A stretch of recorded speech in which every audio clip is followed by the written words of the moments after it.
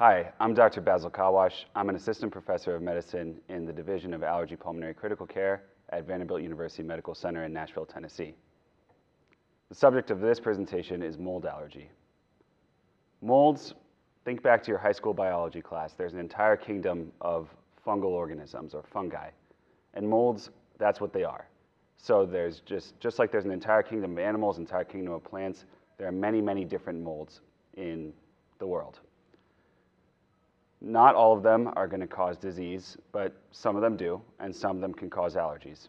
We're going to talk specifically about the molds that cause allergies and asthma symptoms, and not so much about molds that can cause other diseases, although we know that molds can be involved in things like sinus infections and maybe some other human diseases as well.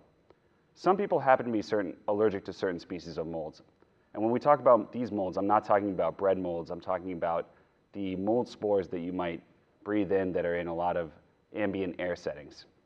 These are small mold spore particles that can be encountered either indoors, outdoors, sometimes both. People who have mold allergies, when they're exposed to these molds, they might experience symptoms that you typically associate with allergies: sneezing, runny nose, itchy eyes, and if they have asthma, maybe coughing and wheezing as well. So what can you do about that? If you're allergic to molds, and you know if you are allergic or not because you've been tested for it. But if you are allergic, you can try and avoid exposure to mold as much as possible. That means limiting indoor water spills, trying to stay away from indoor moisture, using something like a HEPA filter for purifying the air. And in terms of outdoor exposures, maybe you want to stay away from settings like wet leaves or ponds and things like that where you might encounter breathing in more mold spores. You can also try using allergy medications.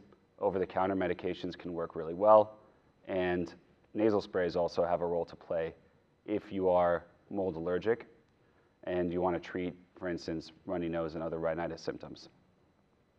There is also a role for allergy immunotherapy or allergy shots in mold, and there is evidence that that works, but we think that mold immunotherapy may not work as well as other types of allergy immunotherapy. I think that the mainstay of treatment for mold allergy is medication and trying to avoid mold exposure as much as possible, especially in settings where you can control it like your own home. For more information, please visit the American Academy of Allergy, Asthma, and Immunology website, www.aaai.org. Thanks.